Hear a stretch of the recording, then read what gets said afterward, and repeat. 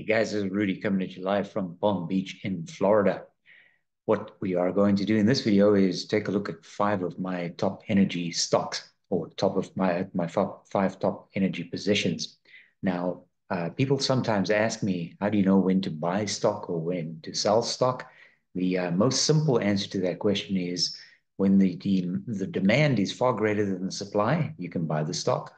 And if the supply is far greater than demand, then you should sell the stock. And then the next question would be the demand of what?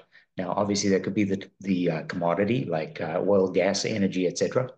Or otherwise, it could be a commodity like lithium or something like that. Uranium is an example that comes to mind because these are sort of top of the mind recall in terms of demand and supply curves that are kind of a little bit out of whack.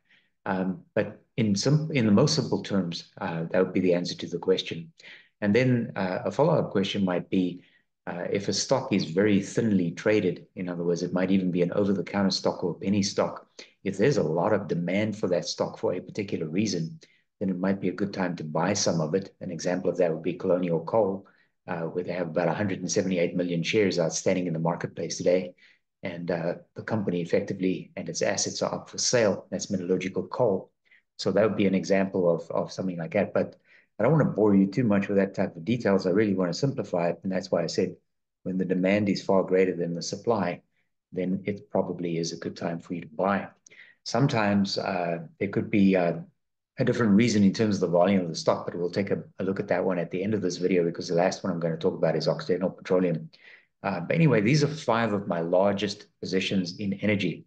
It's not the five largest because I actually have one position that is outsized and even larger than these, and that is XLE, which is an ETF. And that ETF is about 20% Exxon and 20% Chevron. But I'm not going to talk about that ETF today. I'm talking about five equities that I hold directly in my portfolio. I also have some others like Thermal Coal, Alliance Resource Limited Partners, and Blackstone Minerals.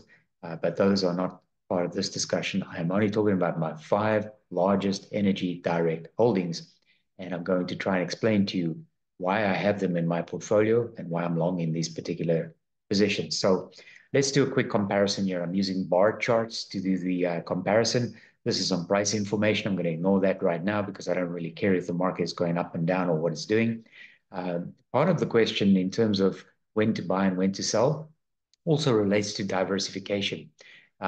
Some people are very strong proponents of diversification, and other people say it's not really necessary if you choose three or five large stocks, like some of the most famous traders we know sometimes do. Perhaps an example of that would be someone like Bill Ackman. Warren Buffett has most of his assets in just a few stocks, although he holds many, many different equities. But a secondary part to that diversification is diversification within a particular industry. So what I mean by that is you can diversify by holding, for example, energy stocks, financial stocks. You can have pharma stocks, technology stocks, etc. That's diversification.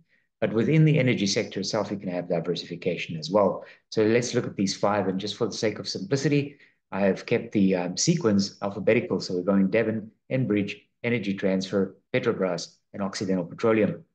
So what makes these companies different? So a couple of little things. So firstly, if we look at Devon, it's an oil U.S. exploration and product company. Enbridge is an oil production and pipeline company. Energy Transfer is an oil gas production pipeline master limited partnership. Petrobras is an emerging markets integrated company, and Occidental Petroleum is a U.S. oil integrated company. Another couple of differences here is that Energy Transfer, as I mentioned, is a limited partnership, and Petrobras is an ADR, which is an American Depository Receipt. Because this company trades on the American Stock Exchange as an ADR, I cannot hold the equity directly. I actually hold Petrobras preferreds, that PBR.A, but I'm using PBR just for the sake of example here. Many people have asked me why Devon has crashed over the last 6 months or so. The primary reason for that is the fact that right now, the cost of natural gas in the marketplace in terms of the spot price is less than the cost of production. So if you're a major natural gas producer, Right now is not a good time to be in that particular commodity. I like real assets, so I like commodities like oil and natural gas, etc. But the cost of production currently exceeds the cost of the actual product in terms of its spot price. That's one of the reasons why Devon has taken such a hit. So let's look at this. These are the technicals for the technical guys among us. And the one I want to focus on here is the stochastic. This kind of ties in with the comment that I made at the start.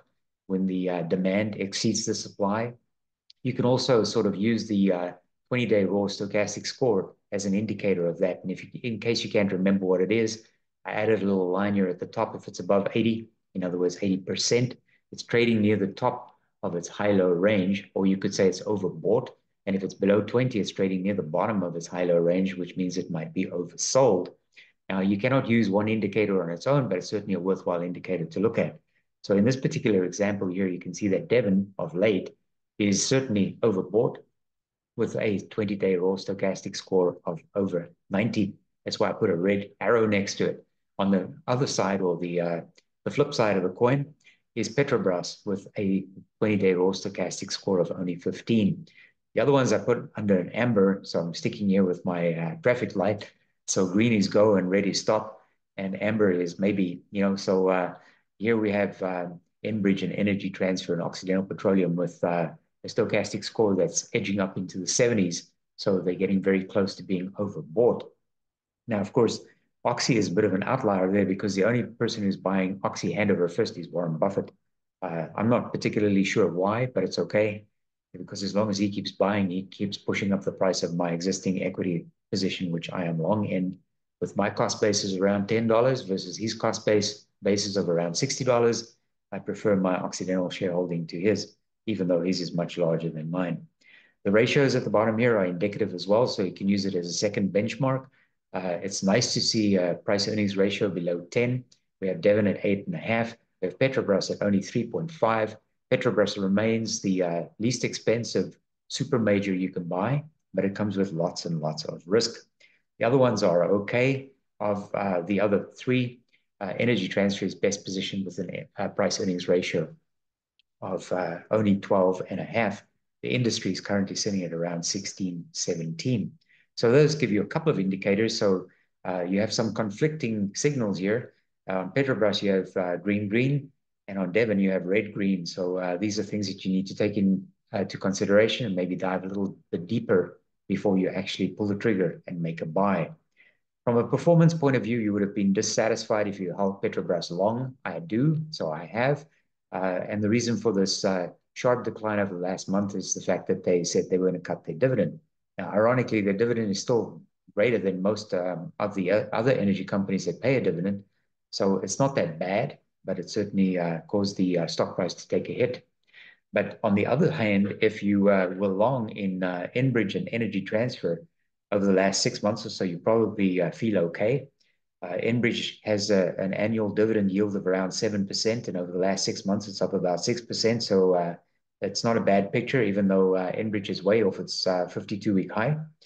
And then Energy Transfer has been very kind to us. Previously, I made a video just a couple of weeks ago talking about the 4% rule, and this is obviously an indicator of how much retirees should be drawing from their accounts when they stop working and they're living off their retirement savings, the 4% rule, right? Bulldogs number one answered and said he prefers the 8% rule, which is energy transfer. You put $1 million into energy transfer and you draw a salary of $80,000 per year and everything's good. And then, of course, you get the benefit of the potential uptick in the stock price as well. Energy transfer has been good to us. Key statistics, these are kind of interesting numbers to look at as well, just to give you a different benchmark. What I'm doing here is I'm comparing the annual sales of the company. So I'm looking here, for instance, on the far left at Devon, annual sales of about 15.2 billion with a market cap of about $30 billion. So if you compare the two, you'll see, obviously, this is easy math because 31 is sort of 2 times 15. So it's trading at a 2 times multiple there. If I use that as a quick qualifier in terms of quantifying the delta between annual sales to market cap, right? So I'm taking the market capitalization or market valuation, which is the number of shares outstanding multiplied by the current stock price, and I'm dividing it by its annual sales. So the answer for Devon is 2. The answer for Enbridge is 2. And the answer for Occidental is 2. So that's pretty normal. It's reasonably standard in terms of market valuation, in terms of how the market values a particular company, sort of a 2 times multiple. As a general rule, companies that have recurring revenue, like contracted revenue, perform much better than companies that have one-time revenue or companies that are reliant on a particular commodity to drive their revenue. A 2 times multiple is fairly normal when you're comparing the market cap of the company with sales. But here are the 2 outliers, right? So based on the same math, Energy Transfer at Petrobras looked to be significantly cheaper. And in fact, Energy Transfer is a pretty good buy if you use this as a benchmark. It's generating annual sales of $78.5 billion, and it has a market cap of only $52 billion, which means its sales is far, far greater than the entire company's worth. Same is true for Petrobras, but not that great a difference. It's almost $101 billion in sales versus a market cap of $97 billion. They all have positive earnings, and they should have positive earnings with oil trading at around $80 per barrel in terms of April futures. They're all making decent money right now, and they should be doing pretty good. If you look at it over a picture of 1 year for chartists who like or prefer pictures to tables and columns and rows, then we can see that if you were invested in Petrobras over the last year, despite the recent pullback of around 16% that I showed you over the last month, a few slides ago, you're probably sitting pretty and you're quite happy with the fact that your position over the last 1 year period is up about 40%. I have been long after I initially exited Petrobras early in 2023. I went long again shortly thereafter, built a position. So for me, this is in the money as well. So I'm pretty happy with my performance on Petrobras. Energy Transfer has been a good performer for us over the past 3.5 years or so. It's done really, really well. My cost basis on Energy Transfer is about $9. And in addition to that, I've been buying the stock hand over fist without spending a single dollar because I'm enrolled in a DRIP, which is a dividend reinvestment program. So every time Energy Transfer pays me a dividend, I buy more stock. And as a result, Energy Transfer is now one of my largest single equity holdings in energy.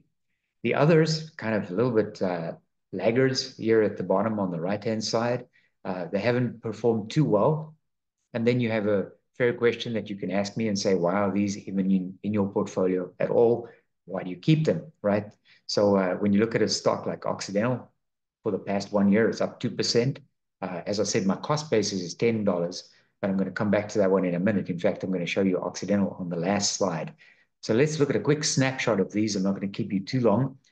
Devon is a mid-cap value stock. It's a US-based company. You can buy it for about $50. It's a $30 billion company, and it has an annual dividend yield, which fluctuates because they have a variable and fixed dividend, depending on their free cash flow. That determines the variable one and the fixed one that they pay on a quarterly basis. But currently, it's yielding approximately $3.31, which is equal to almost 7%. So Devon, in this particular instance, is almost like a high-yielding savings account, paying me a dividend or interest, if you'd like, of about 7% per year. My cost basis on Devon is about $49, so I'm pretty much just drawing level here. If it goes up a little bit more, I'll be in the money. And if it pulls back a little bit more, I'll be caught somewhat short on this position. But I'm not too worried about it. I'm holding it because it's paying me this dividend of 7%, which, as I said, is a high-yielding savings account. Down at the bottom here, you can see Devon's sort of sitting in the middle of its 52-week range. If your timing was good and you managed to get into Devon at around $40, congratulations, well done. On the other hand, if you bought Devon sort of at the higher end of the 52-week range, sort of in the mid-50s or so, you're probably going to be okay. So it's not anything to worry about. But you can see this, let's call it dislocation here between Devon. It was sort of trending along with the 3 major indices, being the Dow Jones, the S&P 500, and the NASDAQ, up until about early October last year, when it started its nosedive, and it continued there. And then of late, we've had a little bit of an uptick. Devon is the one specifically that I mentioned at the beginning of the presentation, where the current spot price for natural gas is less expensive than the production cost. So it's not a good position to be in. How about Enbridge? Well, it's the same as Devon. I hold Enbridge, and I've had Enbridge in my various trading accounts long for many, many years. yielding around 7% or thereabouts based on the current price of about $35. It's also sitting right in the middle. Enbridge is also engaged in natural gas. You can buy it for about $35. It's a large cap value stock and it's Canadian, so it gives me another level of diversification because Devon is a US company and Enbridge is a Canadian company. You can see how Enbridge has dramatically underperformed the three major indices, which is another reason why I would add some more Enbridge, which is actually what I have been doing. So in addition to buying by reinvesting my dividends, I've also added to my Enbridge positions and I've done the same with Devon as well. How about Energy Transfer? Well, Energy Transfer, I have been buying hand over fist, but mainly as a result of the dividend reinvestment program. So I haven't used any of my cash or allocated any of my cash to buy more Energy Transfer. I just keep reinvesting my dividends. And the compounded effect of that is that Enbridge just grows and grows and grows. A mid-cap value stock, of course, it's US as well. It's very diverse in terms of its product mix or spread. It also owns retail, which is Sunoco in the United States. $52 billion company is currently yielding more than 8% on an annual basis. It's trading right at the high, which is one of the reasons why I wouldn't necessarily want to dip into my wallet and buy more Energy Transfer now, but I'm quite comfortable just allocating my dividends to buying more stock. Enbridge and Devon might have underperformed, but Energy Transfer has not. It's actually maintained its performance along with the major indices, except that it's been underperforming the NASDAQ. The NASDAQ, of course, is tech heavy, and you have about 7 stocks that have been driving that index higher as opposed to the entire NASDAQ market as a whole. You probably know which 7 stocks I'm talking about. I'm talking about those mega tech stocks like Microsoft, Amazon, Google, etc., Meta. Petrobras, another form of diversification. This is a Brazilian company, so it's an emerging markets play for me. Very volatile. It's probably going to be volatile going forward as well, but it's okay. I can accommodate this risk because remember, it's one of my top 5 positions. So in terms of equal weighting, it's about 20% or so of these top 5 that I'm showing to you now. And if I add XLE into the mix, then Petrobras drops to about 10% of my energy portfolio, especially if I include some smaller holdings, which are quite large as well, like Alliance Resource Limited Partners and Blackstone Minerals. High dividend yield. You can't really count on the dividend here because obviously recently they cut the dividend. But if they actually manage to produce a dividend yield of $2.98 in American dollars this year, that will yield approximately 20%, which is very high dividend.